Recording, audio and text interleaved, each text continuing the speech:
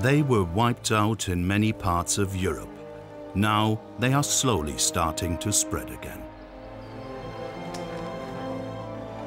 Perhaps even to Germany. One bear has already reached the Bavarian Alps, and it's highly likely that another will follow. Bears leave trails. They kill domestic livestock. Some even venture into towns and rifle through garbage.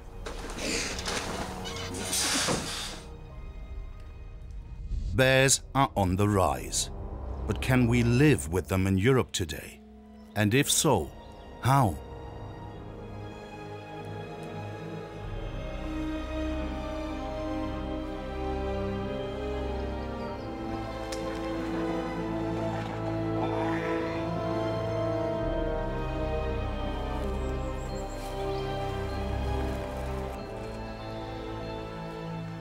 When bears reach adulthood, they are driven away by the older bears. In confrontations like this, the young bear is always the loser.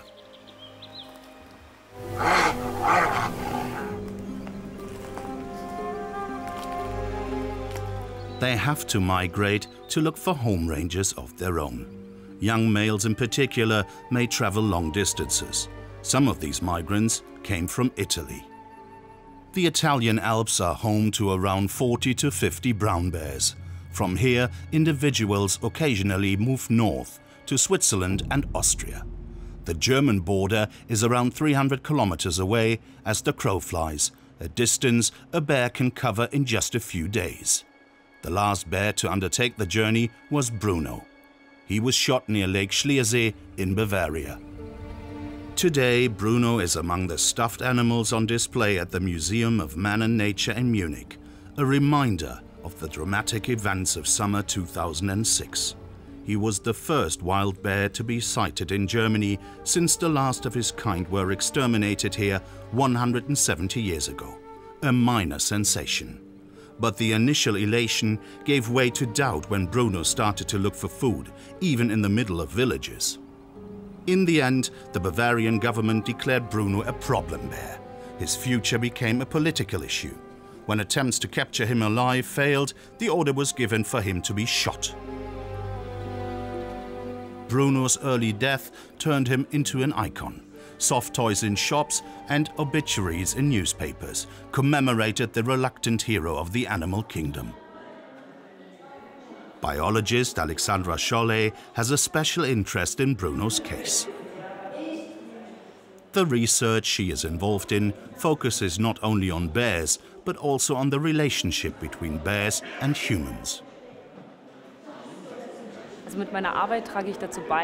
The work I do will help ensure that situations such as the slaying of Bruno will not be repeated, and that human beings and bears can live side by side without major conflicts.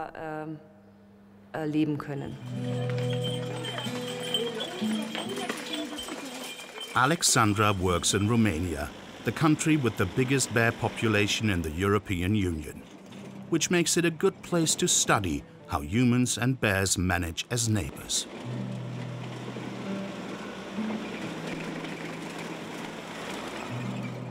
There are around 7,000 bears in the Carpathian Mountains, most of them in Romania.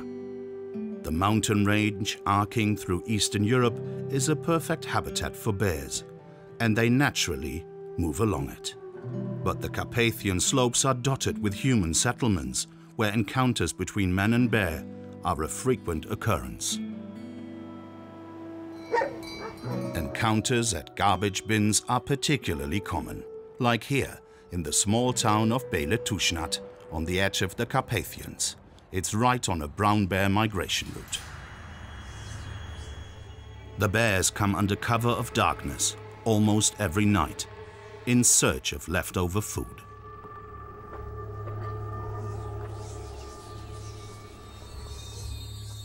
Alexandra is not the only one interested in the nocturnal visitors.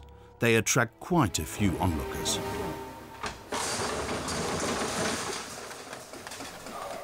When a bear is scavenging for food in town, it is advisable to keep a distance. Garbage bears often die young, their lives shortened by eating plastic and other waste. The bears can get to the refuse easily here because the bins are not bear-proof, so they have easy access. They are lured by the smell and the prospect of food. It's much easier for them to feed from these refuse bins than to forage for the same amount of food in the forest. Once they've discovered this easy food source, they almost always return. The problem with bears in towns is that encounters are always potentially dangerous. There's no knowing how the bears will react, how the humans will react, and whether the bears will feel provoked. To avoid conflicts, Alexandra and her team set out the next night to capture the bears and return them to the forest. Bait is used to lure the animals into the trap.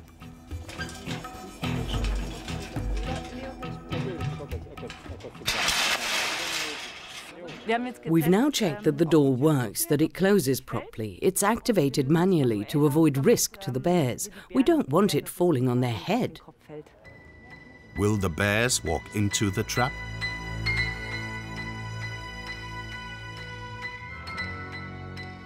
Another bear approaches. Alexandra's team from the Romanian Life Ursus project and onlookers wait with bated breath.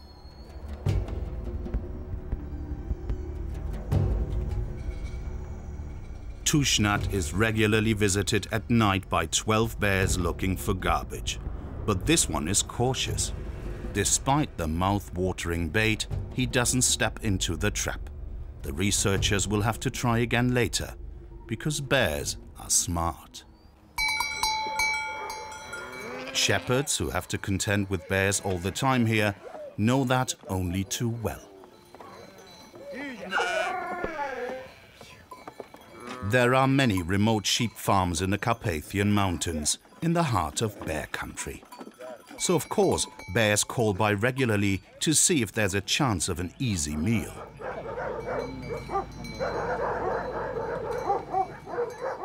But the shepherds have an effective weapon against predators. Alexandra Scholle explains. The shepherds protect their flocks with dogs like these. They're pretty aggressive, as you can see, but that makes them very effective. Alexandra can learn a lot about bear activity from shepherds like Peter Molnar.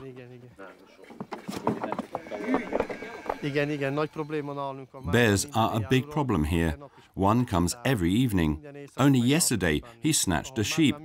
Bears kill 4 to 5 of my sheep a year, and I don't always get the carcasses. The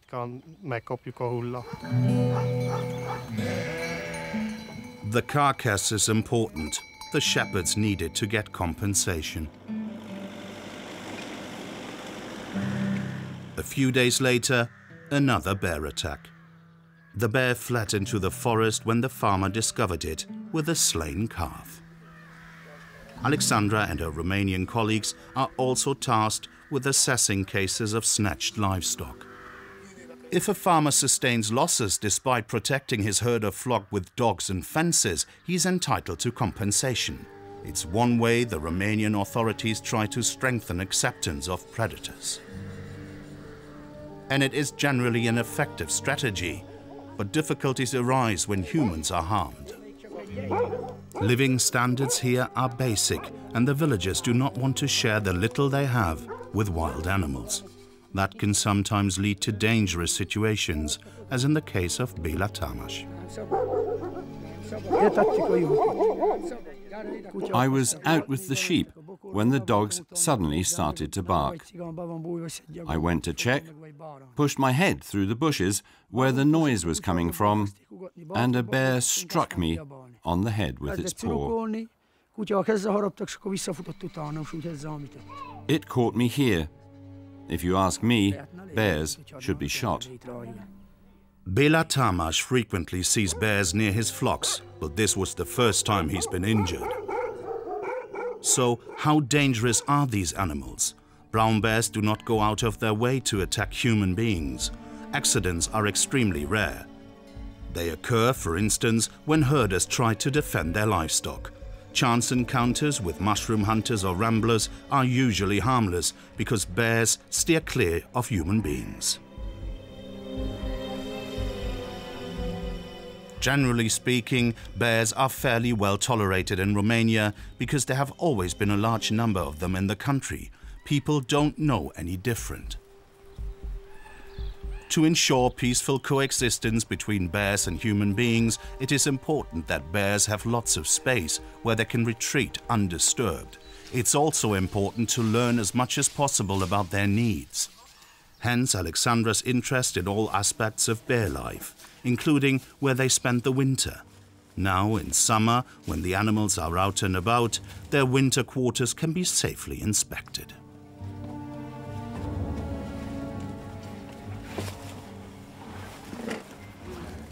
Wir möchten wissen, wo die Bärenhöhlen sind, damit wir... We want to know where the bear caves are so that we can protect the areas from logging and other human activity. Es kommt nämlich sehr oft vor, dass die... We found lots of evidence of mother bears being disturbed by forestry work and abandoning their caves and young. Jungen zurücklassen. This is very tight, too tight for me. Zu eng. Amazing that a bear can get in here. Reinkommen kann. Lajos? The researchers take measurements, and Alexandra makes a troubling discovery.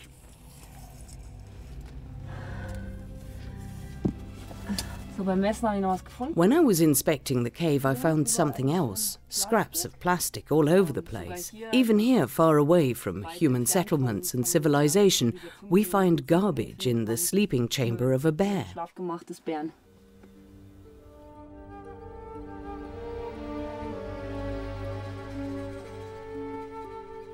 The scientists make another attempt to catch and relocate the garbage bears. This time a female turns up with young. Bear cubs learn from their mothers where to look for food. So it's particularly important to stop them acquiring a taste for refuse. No one wants a new generation of garbage bears. Will it work this time? If the whole family can be caught, the cubs will have a real chance of leading a perfectly normal life in the forest.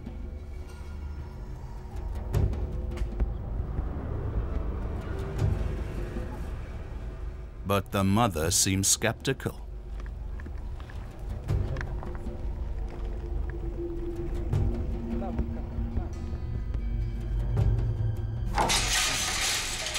Success! All the bears are in the trap.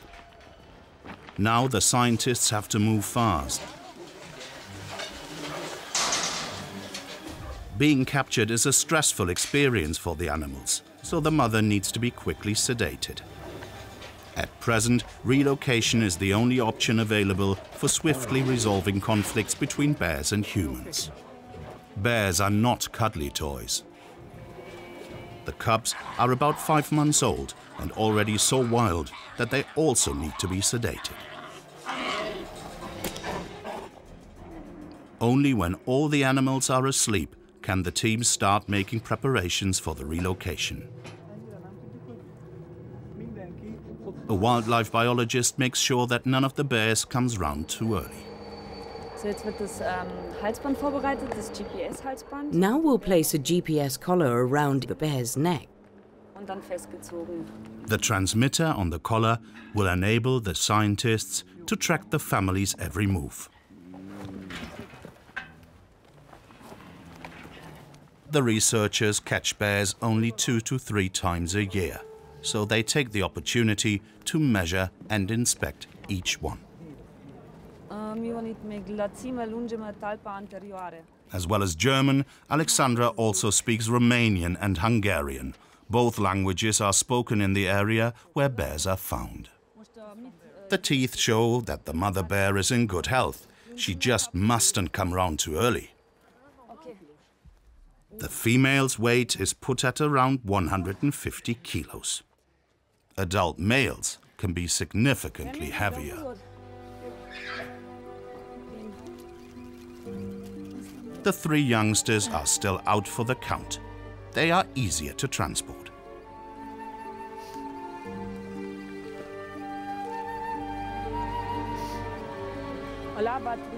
Mothers and their young are always relocated together so as not to endanger family ties.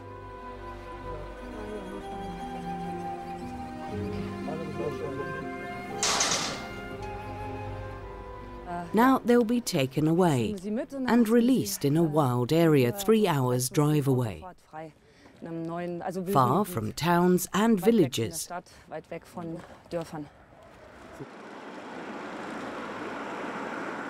Will the bears cope in their new surroundings, with no garbage bins to raid?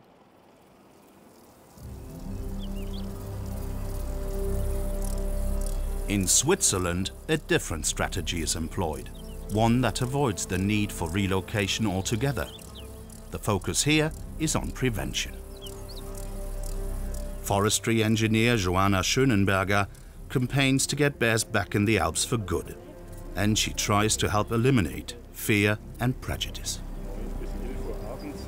This is the Münster Valley, and it's the bears' main migration route to Switzerland. The Münster Valley really has turned out to be fabulous bear country.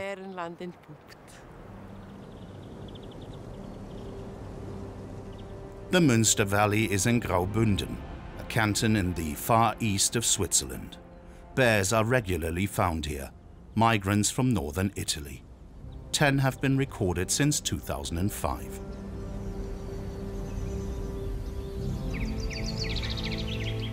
But even a small number like that makes a mark, because bears cannot resist honey and bee larvae.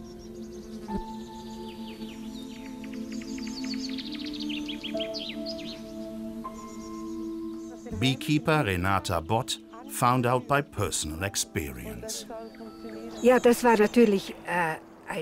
It initially came as quite a shock because we weren't prepared for it. We lost a lot to the first bear. It stole and wrecked 20 hives.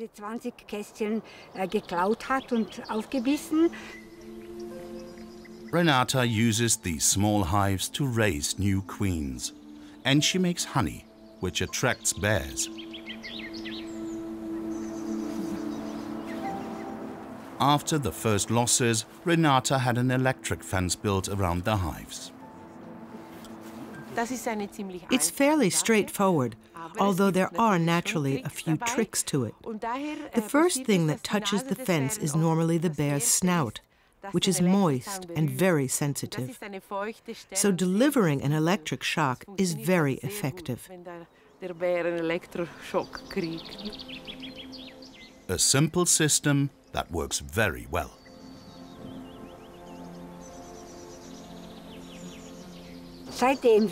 Since we've had the fence, there's been no more damage done, but we know that a bear has paid frequent visits.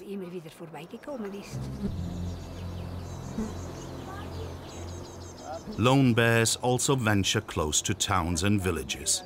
They're attracted by honey and garbage. Like the Romanians, the Swiss also know that bears can develop a taste for waste. But in the Alps, there's a simple solution. Bear-proof bins are used to avoid conflicts with humans.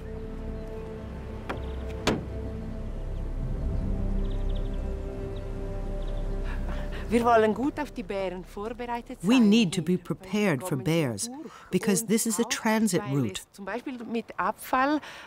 Bears are attracted by garbage, so it's very important not to leave it standing around in open containers. It needs to be protected from bears.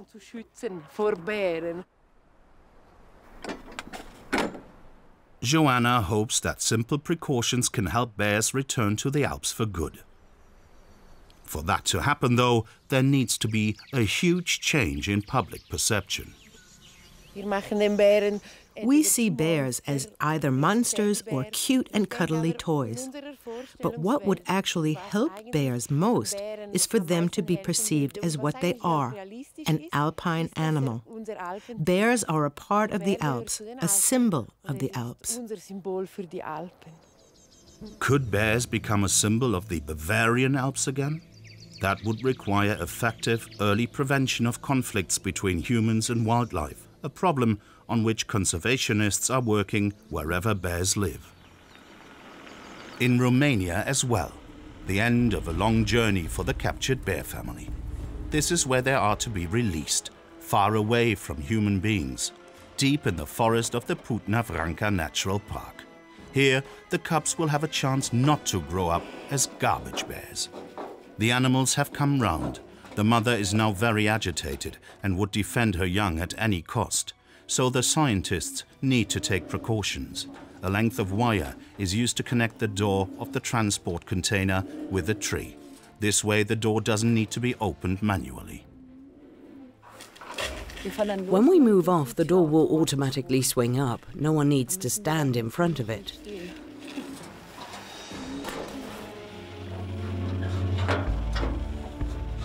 To be on the safe side, the researchers take cover. As the pickup rolls forward, the door to freedom opens.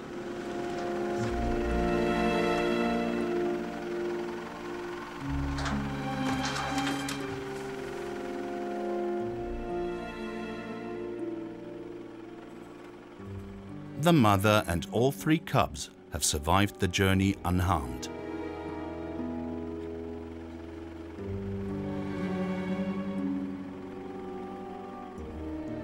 The stress will even have a positive side effect. The bears have negative associations of capture, transport and human contact, and will now be more likely to stay away from settlements. And that's the point of the exercise, to get the bears to stay in the forest. Will they settle in the pristine Carpathian mountains? Or will they migrate back to the town, back to the garbage? Bavaria also anticipates migrating bears. But livestock is hard to protect in the mountainous landscape of the Alps. Berchtesgadener Land is one of the areas in Bavaria where bears could turn up. No bears have been sighted here yet, but there is already a special commissioner for bears, Manfred Wölfel. After the experience of Bruno the bear, the Bavarian authorities want to be better prepared. One bear has already reached the Bavarian Alps, and it's highly likely that another will follow. So any steps that help avoid harm or damage are worth taking. Maremano abruzzese are guardian dogs that have been used for centuries to keep predators away from livestock. So they are not a new discovery. They just sank into oblivion. Sheep farmer Renata Aschauer has rediscovered Maremanos for her flock. Unlike herding dogs, which only make sure that animals don't run away, Maremanos feel part of the flock and defend their brothers and sisters against intruders. Livestock guardian dogs become members of the flock. They guard the sheep like family. Buying these dogs was the best decision we could have made. My flock is now completely relaxed. At present, the Maremanos only protect their flock from foxes and stray dogs. Even so, the system works. It's important to prepare for wolves and bears. Big predators are coming back. Livestock farming, especially extensive grazing, is affected. Attacks occur, and then there is uproar. Far better to minimize damage by precaution and prevention.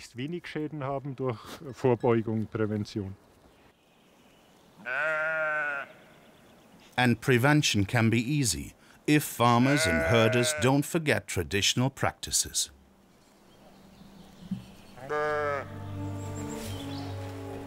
No one can say when preventive measures will need to be taken against bears here again.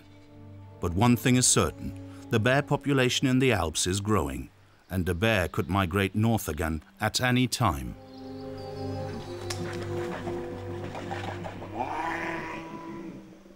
Young bears learn a great deal from their mothers, including whether to look for food in the forest or in towns. Their schooling lasts up to 2.5 years. Then they fend for themselves, and all young bears have to seek their own home range at some point. And that could be in Germany.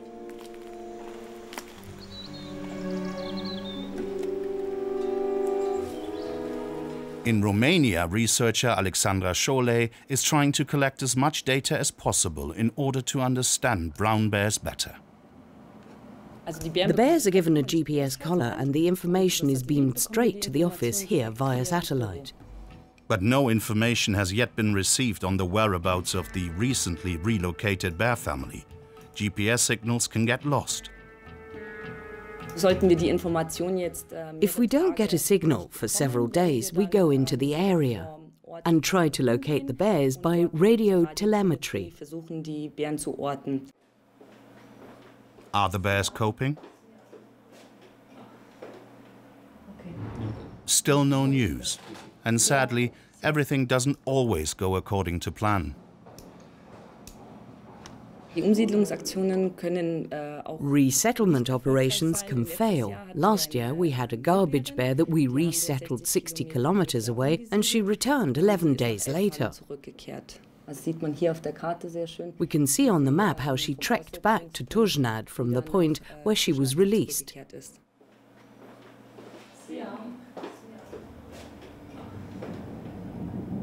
Alexandra now plans to find out for certain whether the family is still in the Putna Franca Natural Park. Its sprawling forest is an ideal habitat for bears.